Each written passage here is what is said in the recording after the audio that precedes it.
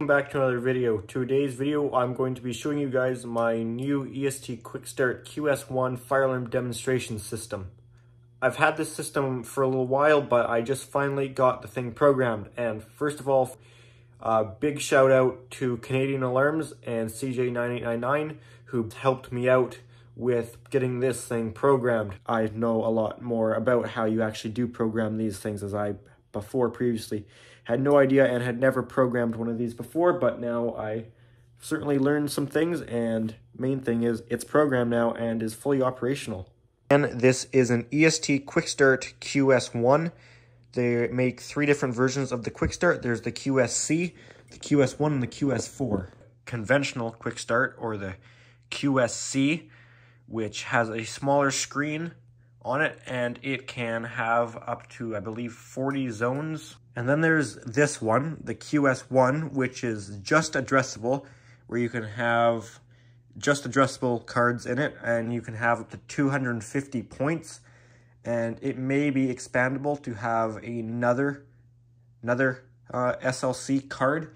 However, I'm not sure if that gets you actually more points. I don't think that doubles your points to 500. I think maybe that just offers you another loop, but maybe not actually adding more points. I'm not 100% sure on that. Then there's the QS4, which allows you to have, that's the biggest one, which allows you to do conventional and addressable. It's a pretty versatile panel in that sense, as you can have up to 4 SLC cards with a total of 1,000 addressable points, as well as I believe it's 40 zones on it. So pretty capable, and I think that can be expanded up to 16 NACs. It's full way rectified power. And I'm not sure what the NACs are on the QuickStart QS1. It might be just 2, but I think you could expand it to 4 NACs if you wanted to. Don't quote me on any of those specs of the QSC and the QS1 and the QS4.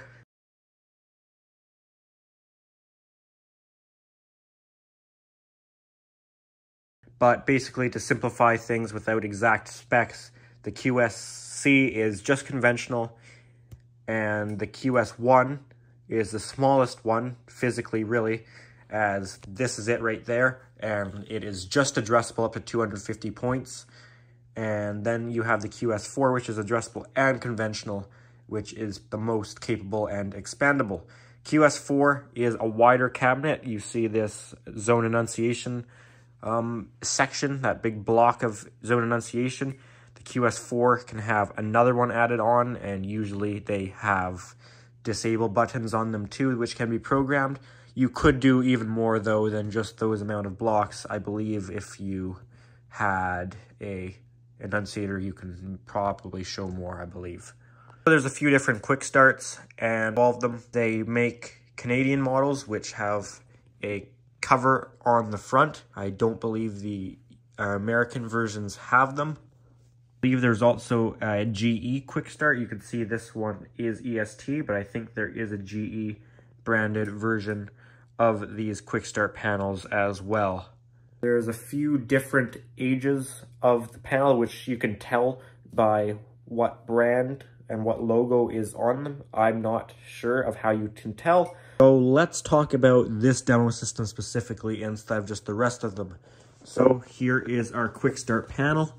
We have our front door, which can be opened up, which is nice because it adds more protection to the actual panel. And if you have disabling points, people can just walk up and disable them.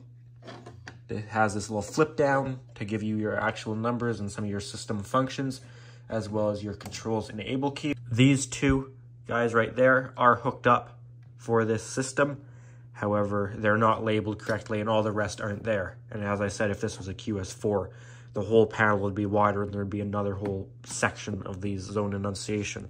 I have an Edwards MB10-24 bell, a SIGA 270, SIGA detector. This is an IPHS detector. You can tell from the front with the gold on it. Some of them are silver and some of them are blue. The gold is kind of the best one of them. These detectors combine ionization and photoelectric, and they have a heat sensor in them. Tell which ones have that by the gold colored EST logo on the detector. I'm not sure what the difference is from the gold one and the silver one. I'm guessing the gold one has some function that the silver one doesn't have. And then there's also the one with the blue logo, which might just be smoke detection only. It might still be smoke and photoelectric, just without the heat sensor. Or it might be just one type of smoke detection and the heat sensor. I'm not 100% sure. All I know is that the gold one has the most types of detection. For a strobe, we have an EST Genesis strobe only. This guy is a 15 candela. This SLC, made up of 2 devices, is wired just Class B. It's just a demo system, so there was really no purpose of doing Class A. Here is just another look at the outside of this EST QuickStart QS1 fire alarm panel.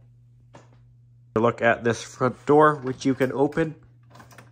Once you take the key out of there, you can then open up the main panel. We're taking a look inside the panel here.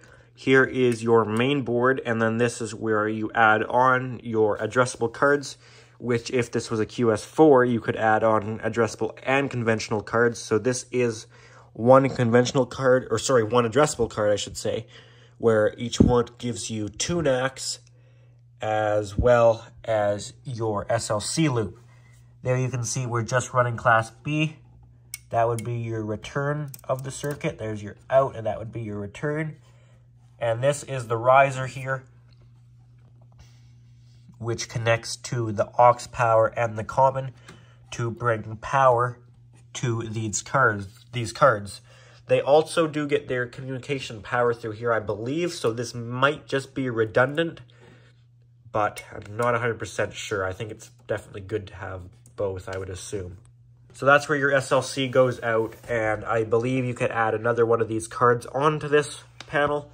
It would give you 4 NACs in total and another SLC loop, but again, as I said, I'm not sure if that would actually give you more points. I don't think it is. I think you're still stuck at the 200. It might just give you an extra loop. This whole card right here, because the one that came on this one was water damaged. That's how I got this system, was water damaged. It actually came out of my old elementary school. This panel got water damaged at my elementary school back in 2020 when it was leaked on by a drain line from a boiler room that was above the electrical room, and when that drain line was filled with water, it leaked right down on top of this panel and killed the CPU in it. This system had an annunciator on the outside, so as what I did is when I got the system, I swapped the CPU from the annunciator to the panel because they're both the same thing, exact same component. So what I did was I took the water damaged CPU out of this panel, put it in here, and took the fine new CPU from this annunciator and put it in the panel, which is behind there. I could open it up and show you guys in a little bit. And I didn't know it at the time, but this part had obviously also been damaged, so it's now replaced with a new one. Card gives you some relays, relay 1, 2, 3, and relay 4. So relay 1 is normally open, common, and normally closed, and then relay 2 is just common, normally open. Relay 3 is just common, normally open. Same with relay 4. And then you have some, looks like smoke power. Maybe that's just auxiliary power. I'm not 100% sure on that. RS485 connection, and then your RS232, which is what I use to program this panel.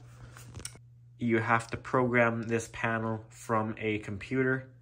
This is your RS232 port, and this is the other end that you need to wire into the panel. So the common goes to the common, and then one of these other two goes to the RX and one goes to the TX, and those are all you need for communicating to the panel. The only pins that actually matter on this, if you're making up one of these cables, is pin 2, 3, and 5. Number 5 is your common, and you know you need 2 and 3, which you kind of have to just try it both ways. So let's say I was going to make one of these cables. I'd cut the end off, strip every single wire, and I know I need pin 5.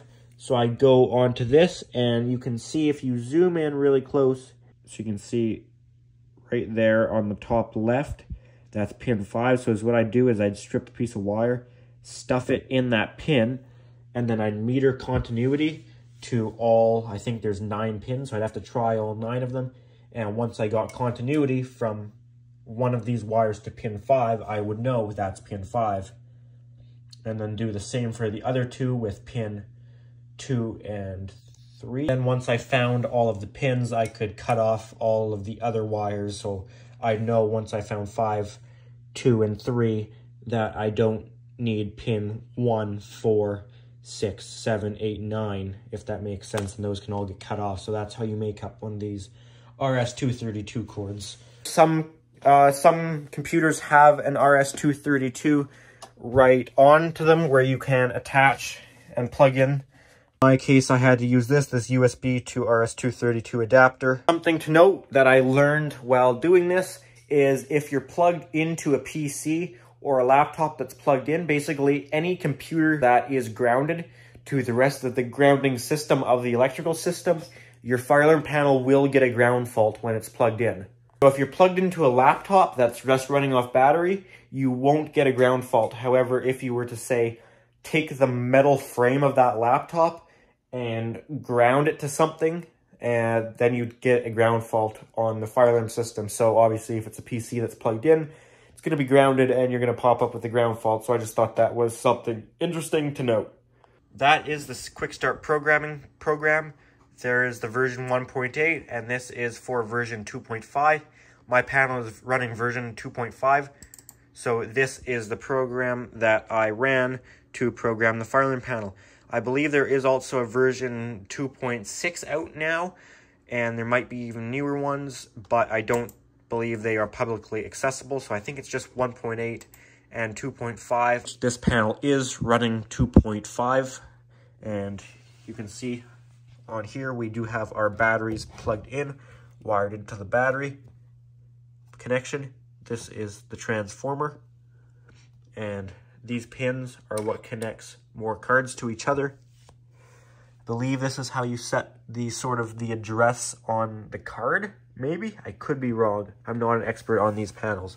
You will notice these panels click frequently. That is just how they are. I'm not sure if it's the charging or checking for ground fault or checking for something, but these panels do click, click every once in a while. You just heard it again. This is the back of the zone enunciation board where you can see you could jump over to another one if it was a QS4. And you can see that this is a pretty simple board, and that's because the actual CPU isn't on it. This is just power supply, relays, and the main card where you add on more after it, like this addressable SLC card, because the main CPU is behind here, which I can go ahead and open and show you guys.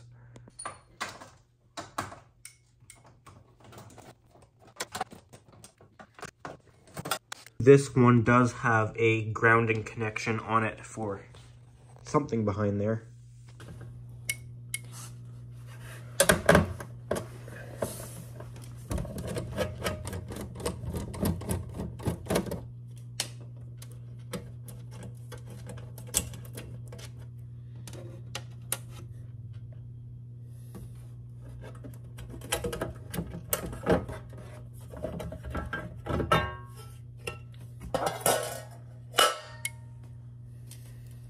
Here is the CPU and display.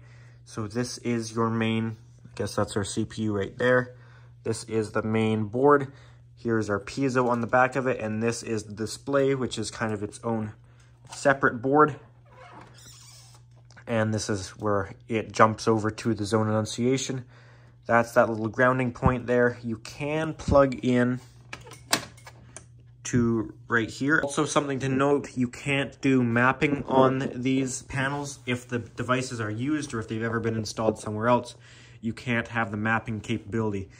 The mapping capability of these panels is actually a really awesome thing, especially for ground faults. If you get a ground fault on the system, it will tell you whereabouts that ground fault is, as far as how far away it is from the system, like tell you exactly the location, like the ground fault is this many meters that sort of thing away from the panel, whether it's negative or positive. I believe this panel will tell you if it's negative or positive. Maybe, I could be wrong though. But the mapping feature is definitely cool. However, I can't set up the mapping as these devices have been previously installed on the system. It was this system, but the mapping would just show up as a map fault if I had mapping set up, so I don't. This jumper right here, I believe, is the jumper for this key switch, the firefighter controls enable key. You can see currently the jumper is not installed. It's just hanging out there. If we go into menu, we can go into status number 1, and then we can go to internals, I believe, number 9.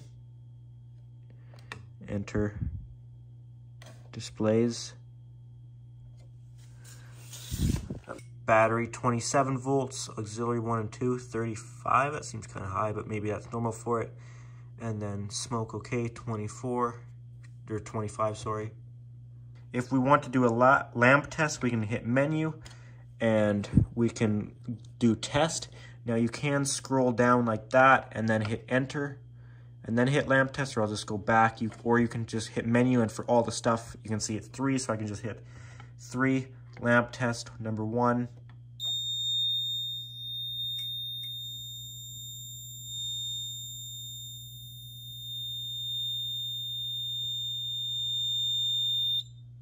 Lights it up like a Christmas tree. And if you wanted to log in, you can go to number 4 for login. 1111 gets you in very lowest, I believe. Or login number 4, 2222, that gets you in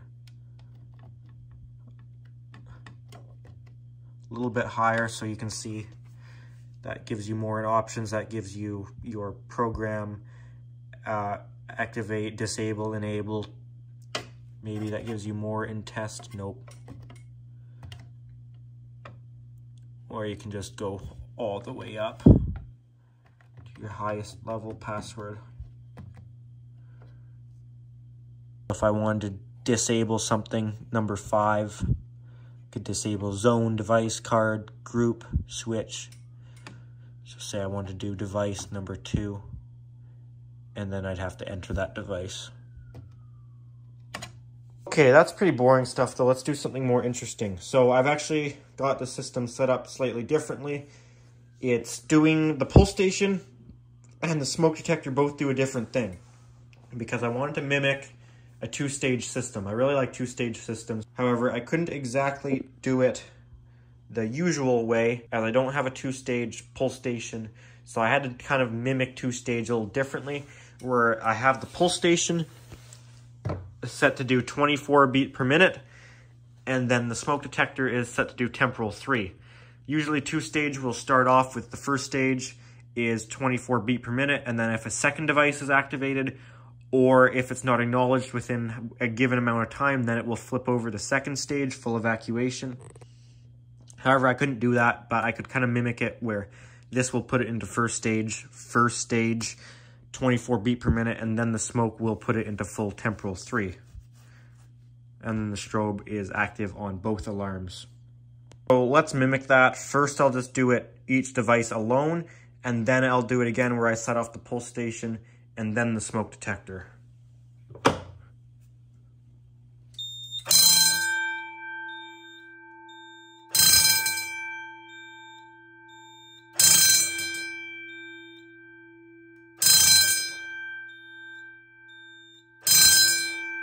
That's our 20 beat per minute.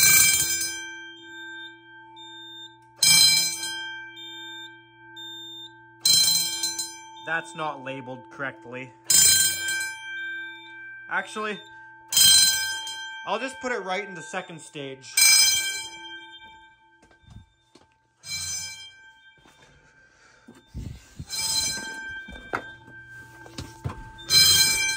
Sounds like every Canadian mall ever.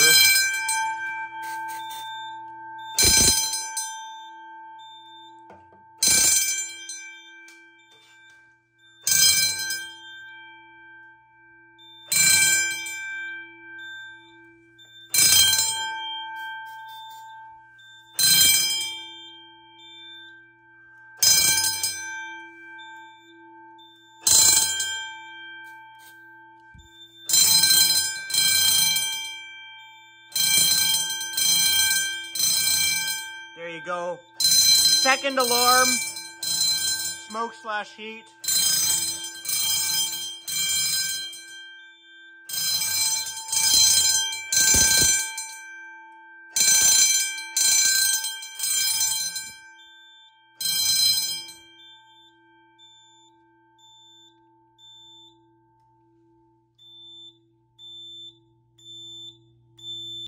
So there you can see both alarms are up. This LED is set to strobe. You can change it. You can make it go solid. I think you can do temporal 3 or just flash. Pretty cool. You can change the LED. You can change these ones too. I don't think you can do temp 3, but I think you can make them flash.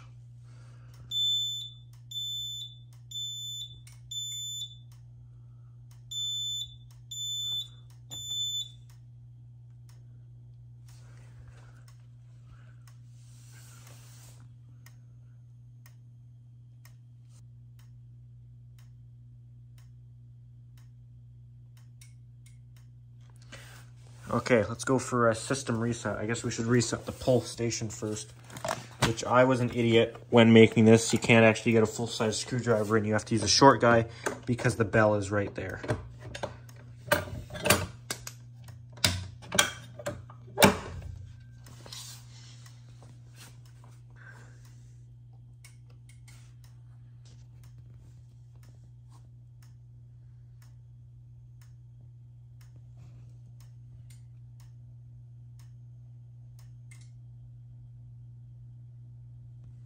There you go. So it's done resetting once the light goes out. It's not actually reset yet. There you go. So it's not really like true two-stage where if I did set off the smoke again right now, but just the smoke, it would go straight into temporal 3 or code 3. So it's not exactly two-stage, but it's kind of interesting, I suppose. Pretty cool that you can add certain devices to activate a certain coding option. And check it out on battery backup if we unplug the panel.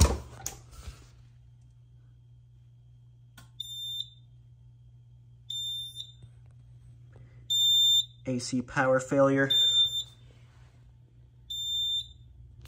Can set off the system again if we wanted.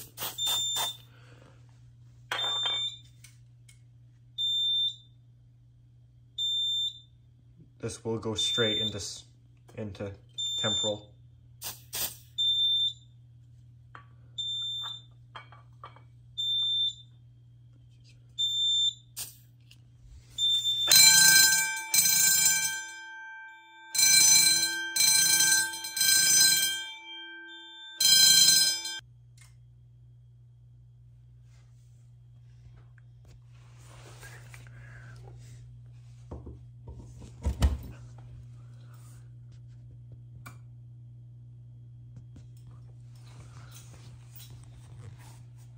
Well, guys, that's probably about it for this little EST QuickStart demo system I have here.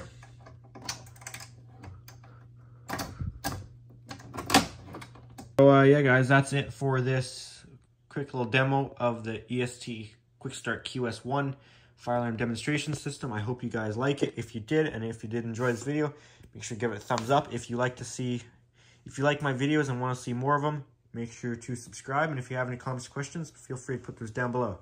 Alrighty guys, thanks for watching.